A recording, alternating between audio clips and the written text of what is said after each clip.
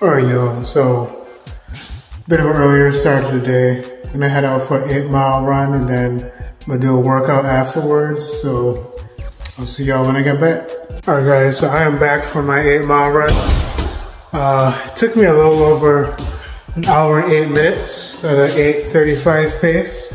And I'm not gonna lie, man, some pain in my shins and my hip. And I really had to dig deep. You know, sometimes you gotta dig deep into your bag of tricks. You gotta dig deep. And I don't know if you guys remember the NBA playoffs commercials of the early 2000s, where they would have, you know, different stars in the league, from Kobe to KG, Derek Fisher, you know, all coming on saying, hey, you know, you gotta dig deep. Even though you're not feeling it in the game, you gotta dig deep. And I heard even David Goggins in his book said that you gotta dig deep into your cookie jar, you know, your bag of tricks to deal with, you know, some of life's challenges. And so that's what I had to do this morning. I had to dig deep. And yeah, dig deep for whatever situation you're going through, whether it's a workout, whether it's a life situation, dig deep into that cookie jar and, you know, pull all your tricks. Anyway, I'm gonna see you guys for the workout in a second.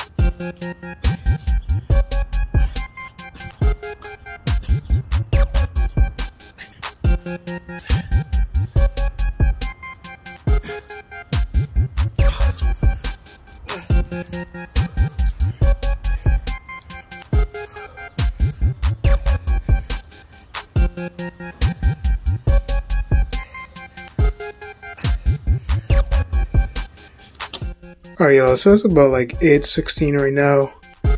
Getting ready to head out.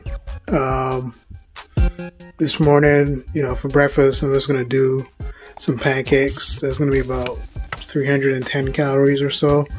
And then I have a vegan protein shake. So I'm gonna mix that with about at least 2 cups of cashew milk. And that's about 160 calories in all. So we have a breakfast coming under 500 calories. And again, we're still like trying to figure out what to do for lunch. But yeah, as you can see, we woke up at a lighter weight today because we're restricting the calories and we're upping the resistance workouts this week. And we're definitely aiming for that -3, -4 weight loss at the end of the week. So as I said, like, just keep digging deep, keep doing your best, stay focused, stay disciplined, and just trust the process, and you definitely will be successful. Like, as you've seen so far in this journey, even though I'm not where I want to be in terms of weight loss, because I wanted to be finished with the journey by now, but I am very close to it, at least another 10 pounds or so. So, you look back 90 days ago, a lot heavier, not as good shape, but now, there's a significant difference. And